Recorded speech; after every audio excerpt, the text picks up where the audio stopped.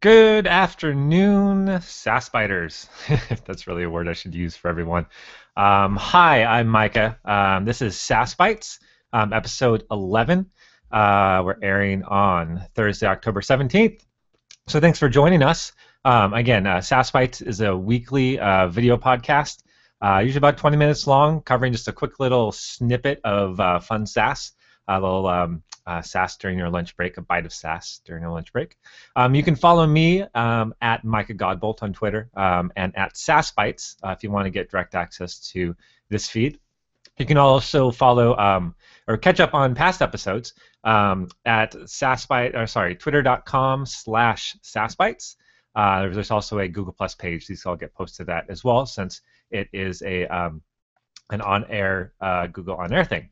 So anyway, what we're going to be doing today is we are going to be kind of breaking away from the stuff we've been doing in the past and diving directly into kind of an application. So less about Sass, more an application of what you can use it for.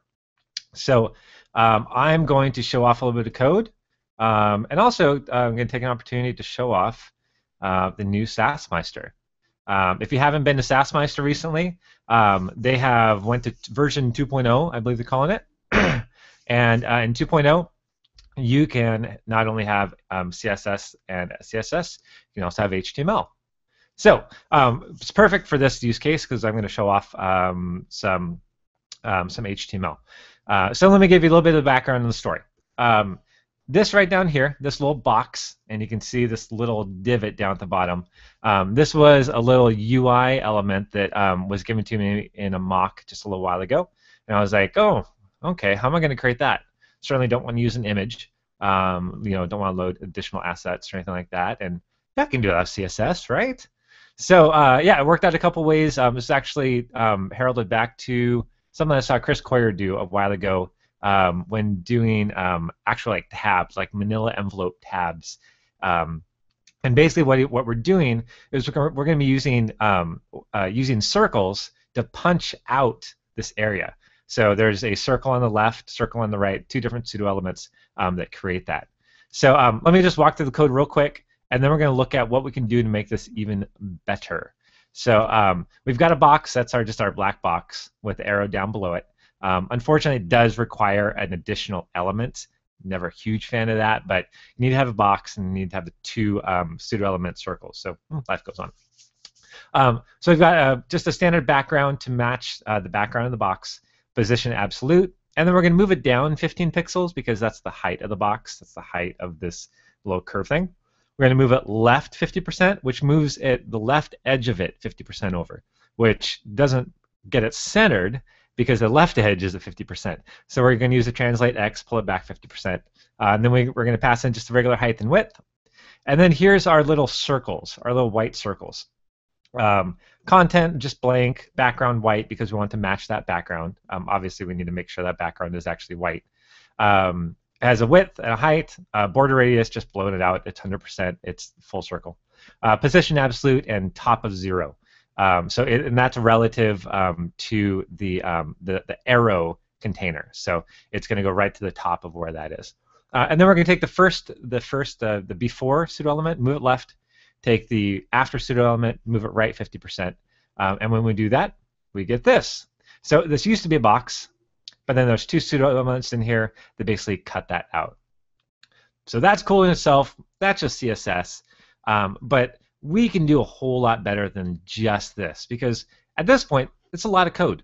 I mean, this is, a good 30 lines of code, 20, 30 lines of code to make this arrow.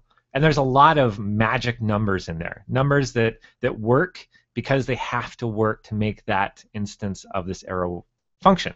So if I was to change a number, things would break unless I knew how to change them properly.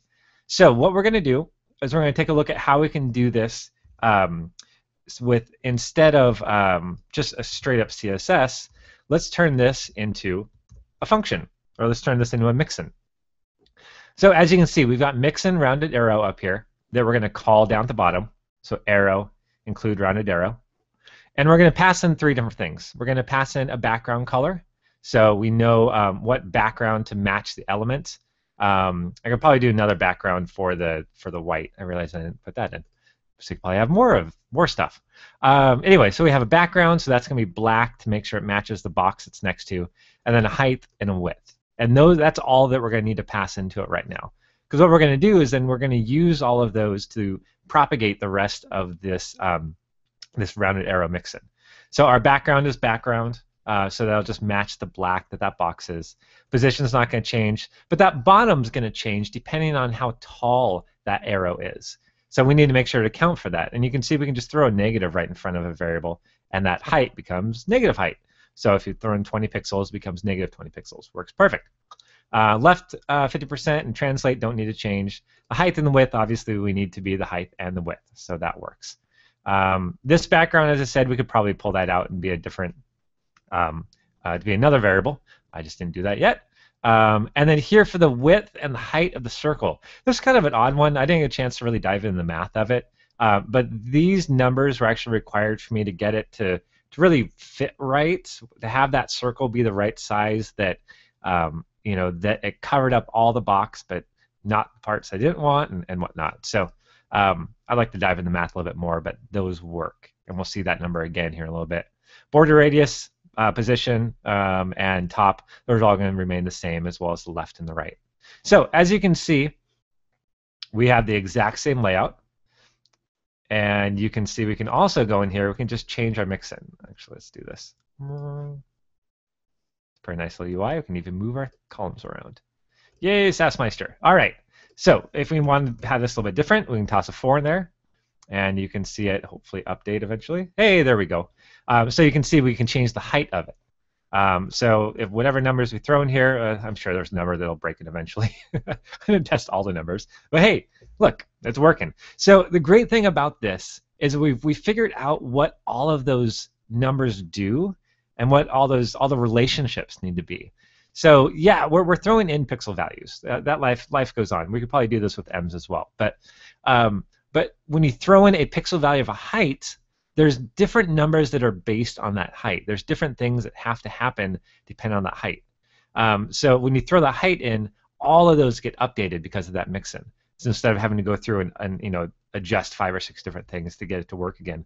The advantage of this obviously is, if the designer comes back to you and says, I don't really like how it looks, it needs to be a little taller, it needs to be a little wider, it needs to be a little skinnier, whatever the case is, you can just go in there and update that mixin and get exactly the look that you need to have. As well as obviously the advantage here too is when you want to use this multiple times in different places, you can do that. And in different contexts that might need to be larger or smaller, those types of things. So one mixin being able to create this element no matter where you go.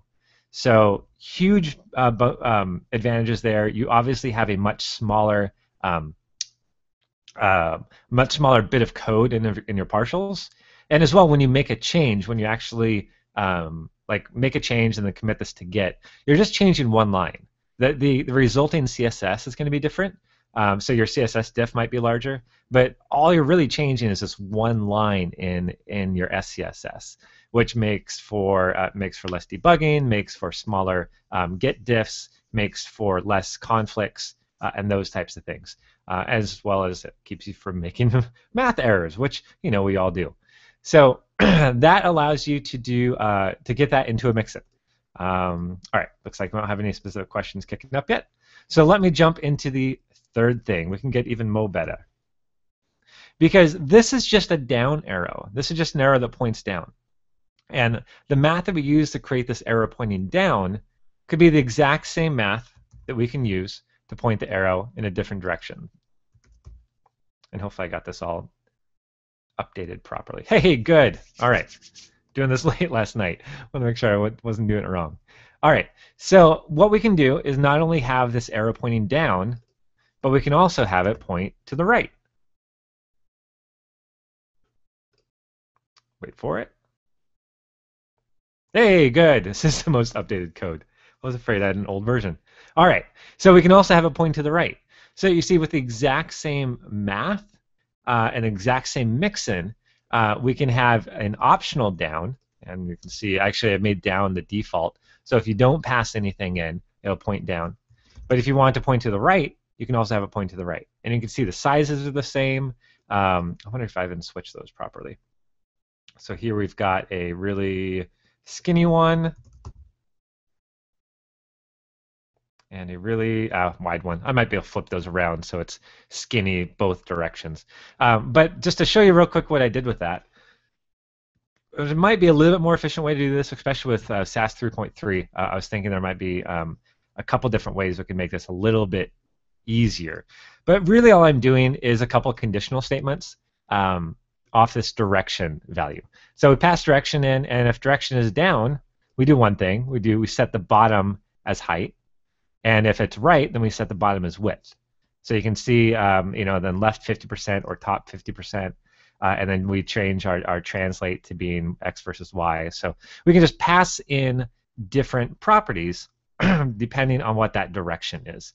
Now, of course, we could probably also do direction left, direction top, or up, or whatever the case is for each of these. But as you see, there's several of them. There's some work changes that need to happen there as these multipliers need to change. As well as some of the directions of the directions that the circles move and all that. So suffice to say, you can take this mixin and then you can also abstract it one step further in letting it have some options, whether it's background colors, whether it's directions.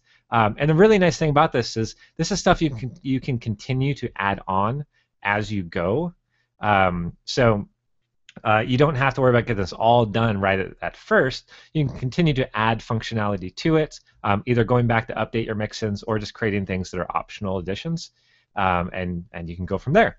So that really does it. Taking a pretty complex bit of functionality, a little bit of a UI element, and be able to turn that into a mixins that you can use over and over and over again, and then even make that mixin even more powerful in allowing you to pass things in like direction. And I'm sure you can imagine other things you can do with this, like drop shadows. Oh, drop shadow would be nasty. Maybe filters. Anyway, those kind of things where it's like, what else could we do this and make it an even better mixin? And those will then turn into things that, or turn into mixin that all of those elements can then continue to use this new functionality. So I love mixins. I love the idea of being able to break this functionality out into a mixin rather than hiding it all inside of your style sheets, where some get updated and some don't when you change things. Then it turns out to be a bit of a mess. So anyway, that is what we've got for today. So really appreciate you stopping by. It was a nice short one. And if you do have any questions, feel free to tweet at me, at Mike Godbolt, or at SassBytes. I tweeted out, as well as posted in this event, the link to all this code.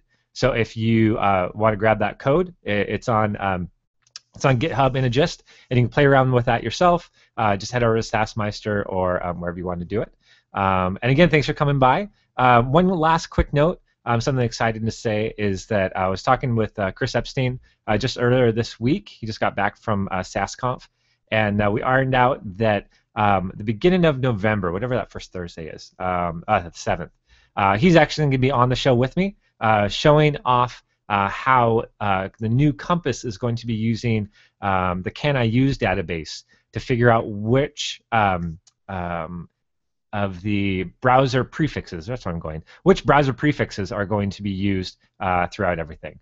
So, yeah. So, sorry, someone just pinged me on IRC. It pretty much always happens during this. So, anyway, looking forward to that. Looking forward to having him on, and we'll see you all then. If you're going to be out at CSS DevConf next week, I will see you there as well. So, thanks for stopping by, and we'll see you next week.